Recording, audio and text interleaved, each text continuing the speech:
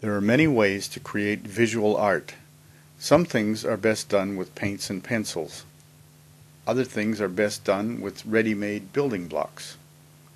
This applies to digital images. The same picture can be created in different ways. These two pictures look alike, but were created in quite different ways. The top image was created as a bitmap, that is, a set of pixels to create the shape. If expanded, it starts to disintegrate into its individual pixels. The bottom image was created as a vector, that is, a mathematical equation to create the shape. If expanded, it reconstructs and is always sharp and clear.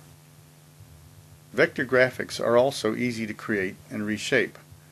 However, they work best with human-made objects. Try drawing a tree, for example, and we soon find out that it is not made up of a few simple building blocks. It doesn't look very realistic. A tree looks a lot more realistic if created with a paint program. The painting at left and the photo at right are both bitmaps. Bitmaps can show the fine detail of irregular natural objects like people, animals, and scenery. A bitmap tells the computer what color to put into each pixel of the image, as you see here.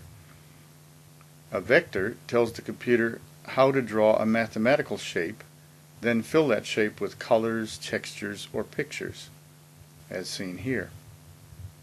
Let's use the drawing tools in Microsoft PowerPoint or Word or Excel or equivalent to take apart the clip art image. Right-click on the image to group, then ungroup. Select the parts you want to change.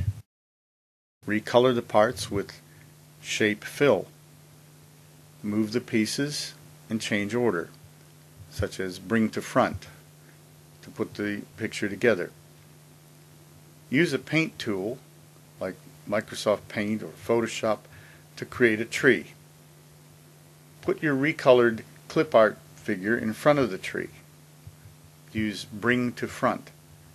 So resize the picture and the tree to look realistic. See what happens if you used a paint tool to create the picture. Without transparent selection, the pasted bitmap comes as a square image, blocking the tree. Choose transparent selection to paste. Bitmaps can be very hard to edit.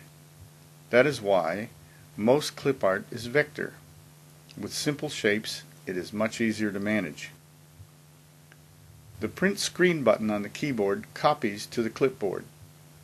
Open MS Paint and paste the screen dump from the clipboard into Paint. Within Paint, select the section with the girl and the tree. Cut and paste into a new Paint document. Then edit the picture, adding sky, grass, and so on with the paint tools. Text can be edited as a vector image. Insert a text box. Choose a fat, wide text style. Set its size as more than 100. Then fill the text with a picture. You could also fill the text with a color to use chroma key.